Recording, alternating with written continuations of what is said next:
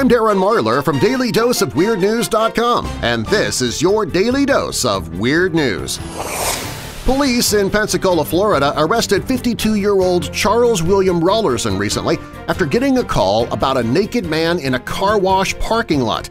Officers reported seeing Raulerson standing around without pants while music blared from his vehicle.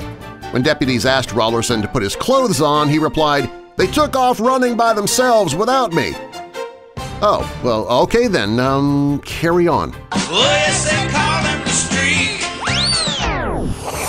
McDonald's is going to start allowing you to pre-order and pick up using your phone, because obviously spending 60 seconds in the drive-thru is just not acceptable.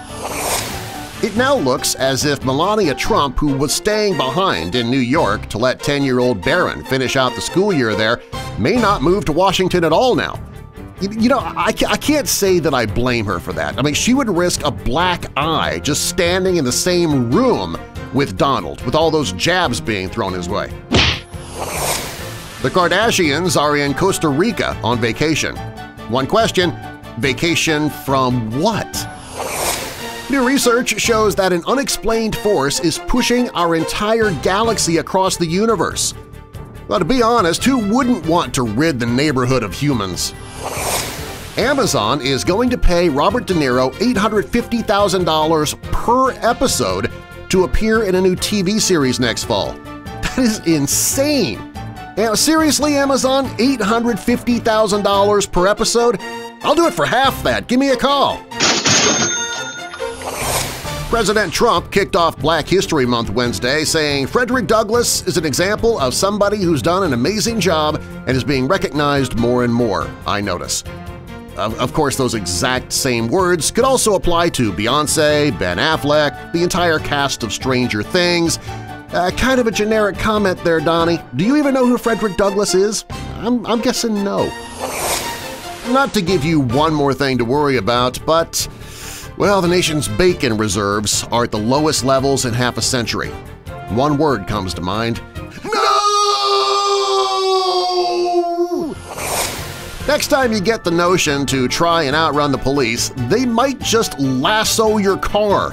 There's a new invention called the grappler, and from what I can tell, it's basically a lasso, but for cars instead of cows.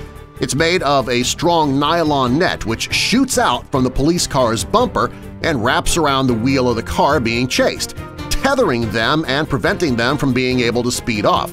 After getting grappled, well, the car slows down and the chase comes to an abrupt end, allowing the suspect to be arrested. So far, the device is not in use by any police force, but inventor Leonard Stock from the Arizona startup company Police Bumper is hoping it soon will be after 8 years of testing and development. Why go roping Mustangs when you could be roping Mustangs? If Democrats in the Senate create problems for President Trump's Supreme Court nominee getting confirmed, Trump is encouraging Mitch McDonald to use the nuclear option. Upon hearing the words Trump and nuclear in the same sentence, liberals once again began rioting. In Australia, police say they got a call from a woman who asked if they could investigate because she thought her pot dealer was ripping her off. Do understand that pot is not legal in Australia's Northern Territory, and she quickly hung up when police asked for her personal details.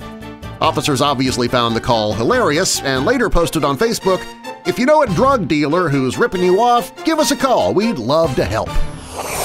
The Democracy Index has downgraded the United States from a full democracy to a flawed one, marking the first time the nation has fallen into the lower ranking. Other flawed democracies include Botswana, India, Japan, and Ghana, while much of Western Europe stayed in the full democracy category. So let's get to work making America as great as Botswana again.